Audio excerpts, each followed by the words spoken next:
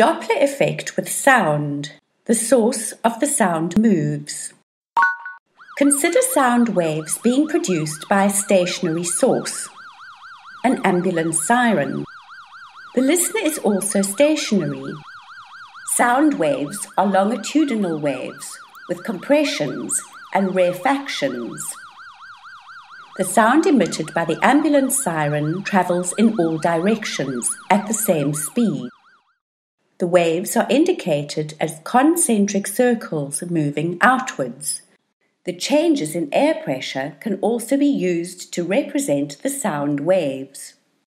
Each blue circle represents the center of a compression, and each red circle represents the center of a rarefaction. The distance between the centers of two successive compressions represents the sound's wavelength. The speed of sound in a medium is constant, so the sound's frequency determines its wavelength. When the waves reach the listener, the wavelength is the same as that emitted by the hooter. Hence, the sound heard by the listener has the same frequency as the sound produced by the source. Now, the source of the sound, the ambulance, moves towards the listener with a constant velocity. The sound waves emitted by the siren still travel in all directions at the same speed. However, since the source is moving, the compressions in front of it will be closer together, and the compressions behind it will be further apart. Therefore, the wavelength of the sound heard by the listener as the ambulance approaches will be shorter. The waves are catching up with previously emitted waves. In other words, there are more waves arriving per second than when the ambulance was stationary.